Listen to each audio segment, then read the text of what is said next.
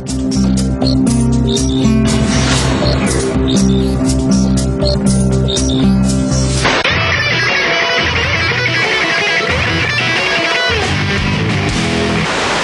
Rihanna, I don't really have a lot of time to screw around today, so let's just get straight to the question that's on everyone's mind. You've been linked to like one of the hottest men in music. Well, there've been a few. Yeah, I know, but I'm talking about Jay-Z. Like, you guys are like bumping uglies, right? You know, like shucking oysters, like riding the skin bus to Tuna Town, or like feeding the kitty. Definitely. Yes. Oh my God, tell me about the first time that you guys did the horizontal mambo. First of all, I walked in and he's in jeans and sneakers. Ooh, sexy. I was a huge fan of his, and I had an audition for him. Okay, so when you say the word like audition, does that mean like getting naked? Yes. He was on the couch. It was the coolest thing ever. So you have to know your limits. You have to know what's appropriate and what's inappropriate. Wow, that actually sounds pretty inappropriate.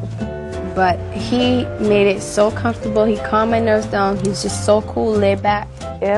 Okay, Rihanna, there's like a huge problem in Hollywood right now with like lots of young stars getting way out of control. So, I love partying. okay, but don't you think like Britney Spears is setting a bad example for today's youth? Taking drugs and drinking. Yeah, exactly. I don't think there's anything wrong with that. No, Rihanna, not you too. You're such a good girl. When I'm old enough, I can tell you I will have a drink because it's just something that, you know, adults do. You young celebrities are all the same. We have so much and it's such an easy life. No shit. Okay, so then like what's the worst thing about being famous? There's some fake interviews going out and it's just like, why do people even make that up, you know? They talk so much crap about you in these interviews and you're like, you didn't even say this stuff, you didn't have this interview, so why do that? Especially the ones where they put quotes from you that you didn't say.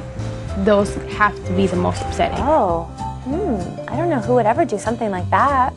Have fun with your lover boy, Jay-Z. He's like a dad to me. Gross.